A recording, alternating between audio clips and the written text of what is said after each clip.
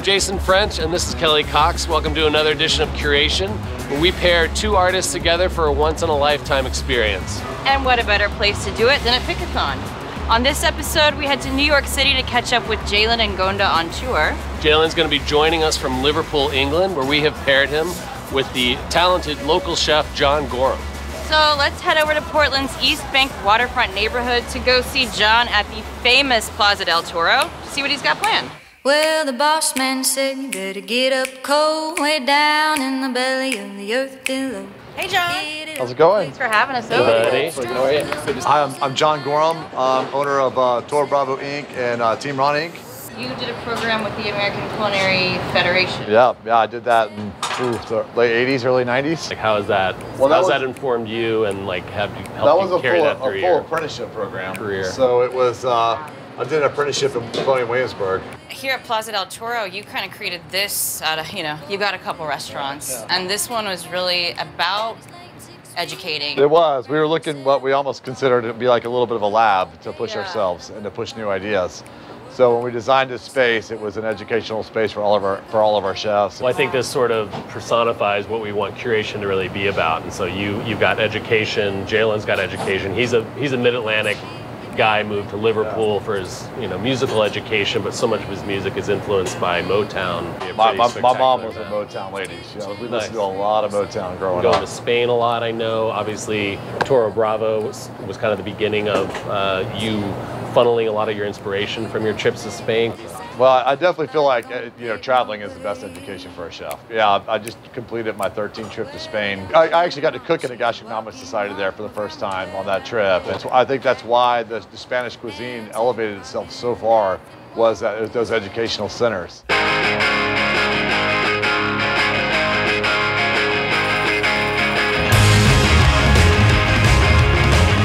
The biggest influence on me as a kid cooking was my grandfather. He was a big foodie, kind of a playboy in DC area, out all the time. So when I went to visit him, he really would push me to go out and dine with him and try new things. Even as a little kid, he never let me have the kid menu. It was always like, you're gonna eat adult food, you're gonna try this stuff with me. So I think that was the person who kind of pushed my palate at a young age. I think education's huge. And one of the things that we did in our company right away was recognize that and decided that we were really going to foster people up through their careers. The number one way we felt education was attained, not just by what we were doing in our own kitchen, was to get out and travel.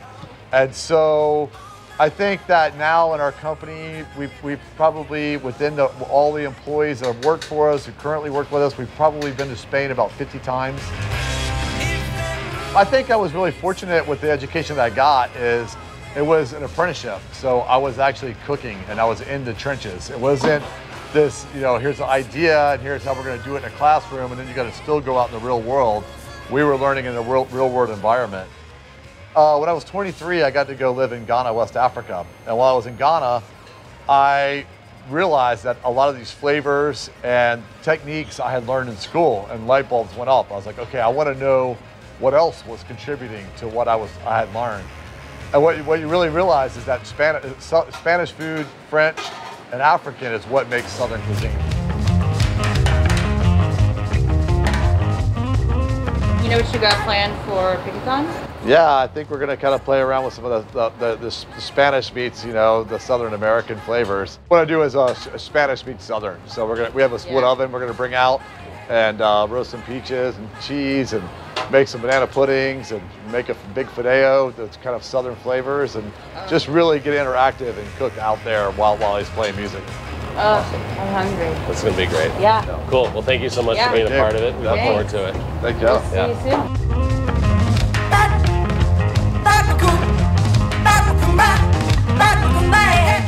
And now let's get to know our musical guest.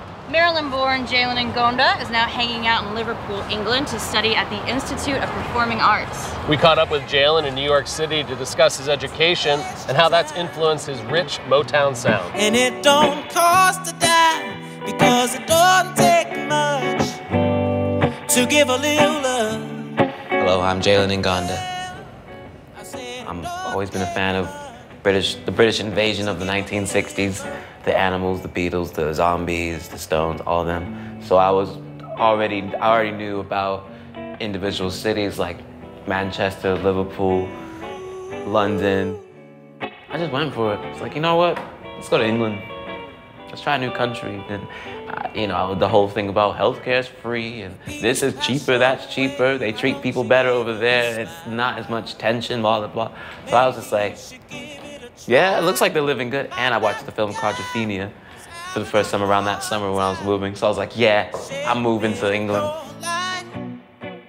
I started singing at 11.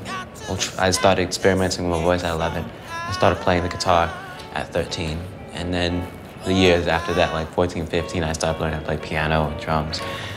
So just throughout my teenage years, I started playing music. It was artists like Temptations, Mary Wells, Otis Redding, of course, Stevie. Simply by hearing Motown, I immediately was just drawn in and wanted to, I just wanted to copy what they were doing. I wanted to play that guitar. I wanted to make those sounds I was listening to. Well, I said it don't take much. The city itself has influenced me a lot and still does, from the people to the music, culture. I said it don't take much. I might be influenced by someone from Pakistan tomorrow.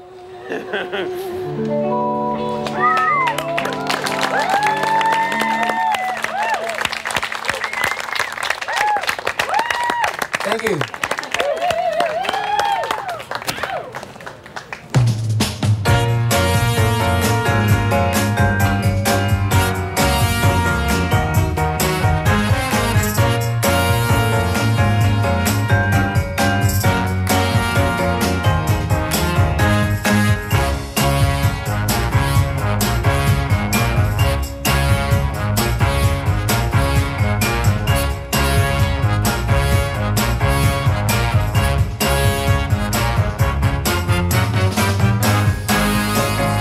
Dinner of the Curation Series. Third dinner. We're alive, and we're gonna eat a feast tonight and hear some great music. We are. Right? Yep. That's the plan? We bring the food. You bring some music, I bring the food. So John, when you got involved with this, you said you wanted something soulful. Growing up, we listened to a lot of Motown. Yeah. And so I was like really hoping that like, you know, I could get inspired by that. I'm inspired by Motown and the Stax, you know, Chicago soul. This first one's called Easy Street.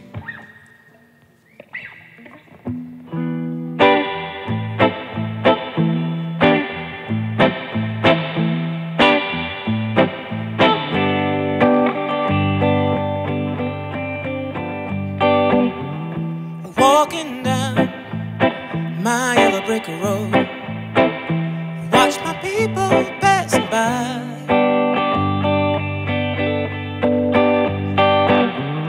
Jimmy's gone away, and Bobby got his bills to pay.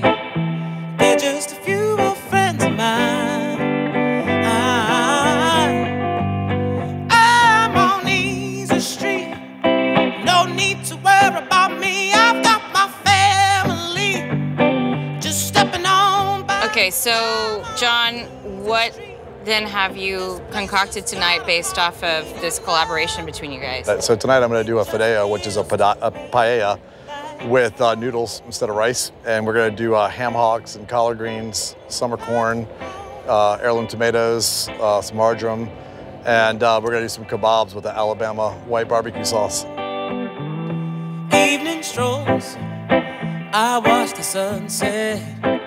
I think you know, one of the things I'm excited about is you know, John has this ability to just be kind of like a consummate like creator. Like you don't just, it's not just like you're doing a dish, you create the whole thing. So tonight what's really going to be fun is that he's going to be cooking a fideo while people are hanging out listening to your first song. Hopefully if the food works, it'll all come together really well. But also though, like, either way, either someone pays attention to the food, Right. someone pays attention to the song. Or maybe you're gonna be off tonight too. That could Like, happen. this food's amazing. Yeah, what song was it? Like, oh, that song's amazing. Okay, I'll undersalt everything. You guys, thank you so much for hanging out. Definitely. Yeah. You don't have to be a soldier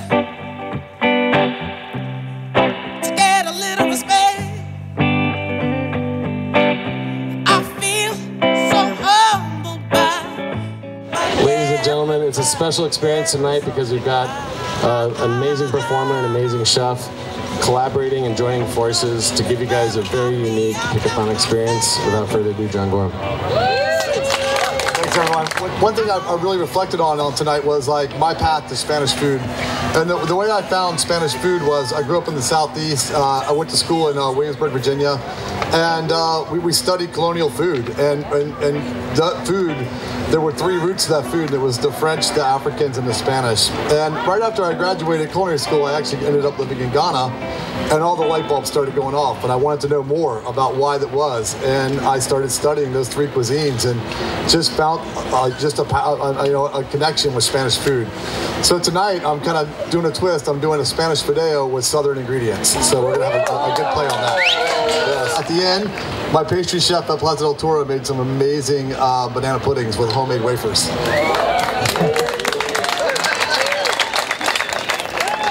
How's the food? It was good. Gonna get the itis in pretty soon, probably, after all that. This next one's called Why Try.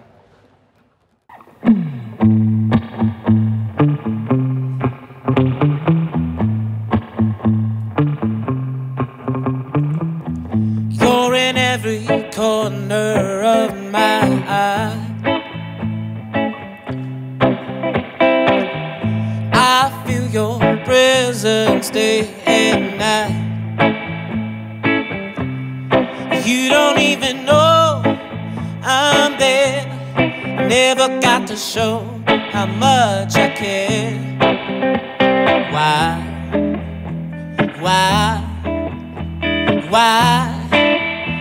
Hate the fact I love you. You're the certain something that's got a good love, and that's why I try. You're a heartbreaker, but a real love maker. That's why I try. There's a million. How was the music, John?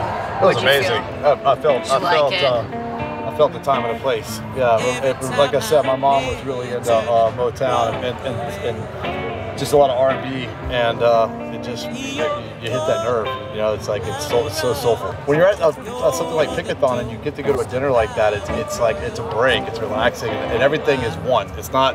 When you're out there, it's the music. It's chaos. I don't want to go out here, there. it's the food, it's the music, it's your friends, it's a table, and like you're gonna expect that, and I think that is what makes it so special. Jalen, how did you feel about the food? It was great. Did you eat it? Yeah. You're vegan. All of it. Yes, I'm hardcore vegan. Save the cows, save the chicken, save the pigs. No, I eat them. But what I liked most about the food was the kebab, the pork chicken. It's like a mixture of everything in a bowl. So it felt like, you know, when you go to your family carry out and you get a mixture of everything, like the collard greens, the macaroni and cheese, it ends up being an insane dish. That's what it reminded me of. So you were happy. Lord, why?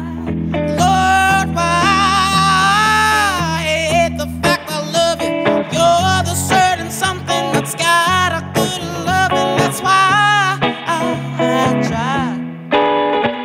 You're a heartbreaker, but a real love maker. That's why I try. Yeah, very chill. Everyone's just wine and dine. So Yeah. good music in the background, which I hope everyone thought was amazing. Yeah. Amazing. It was Pickathon 2017. Thank you guys so much. Another night. Great. We'll be best friends forever. People doing wrong who think they're doing right. You know I can't stay there. When did love become so hard to find? You know I can't stay there. I need a change. I got to stop this hate somehow. Oh, no need to waste your time, and it don't cost a dime, because it don't take much to give a little love. Well, I said it don't take much to give a little love.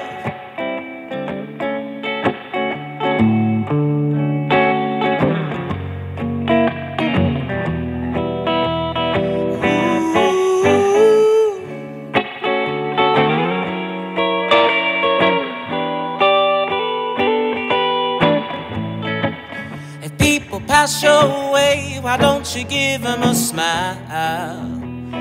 Maybe you should give it a try. About that guy who's having a hard time. Shed a bit of your light.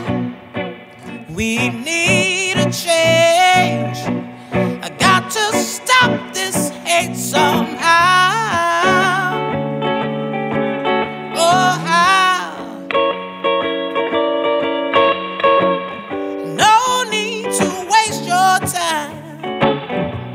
And it don't cost a dime, because it don't take much to give a little love. Well, I said it don't take much to give a little love. Well, I said it don't take much to give a little love. Ooh, I said it don't take much to give a little love.